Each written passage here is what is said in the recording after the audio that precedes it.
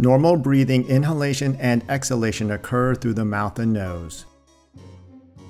During a normal swallow, the larynx elevates and moves forward and acts as a mechanical lever. This action causes the epiglottis to flip down over the tracheal entrance, thereby protecting the airway and directing food or liquids into the esophagus for a normal swallow. The vocal folds also close and breathing temporarily stops. Food and liquid are propelled into the esophagus and at the same time kept out of the larynx and trachea for a safe and effective swallow.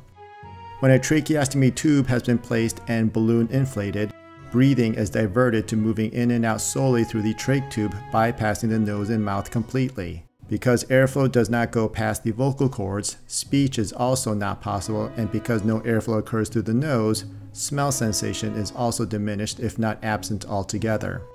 Swallowing is also more difficult as the trach tube prevents the epiglottis from fully closing, resulting not uncommonly in aspiration.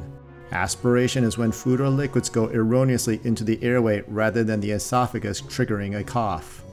Also, food and liquids may not pass as easily through the region where the inflated trach tube balloon cuff is located, which can artificially obstruct the esophagus. Why? Because the back wall of the trachea is the front wall of the esophagus. When balloon inflation is present, it could partially limit the opening of the esophagus.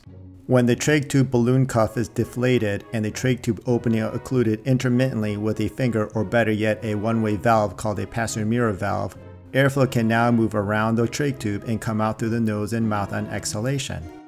But with inhalation can still occur via the trach tube. Given expiratory airflow now occurs through the vocal cords, speech becomes possible. Furthermore, swallowing food and liquids may also be easier as the trach tube balloon cuff is no longer inflated, alleviating any artificial obstruction in this region.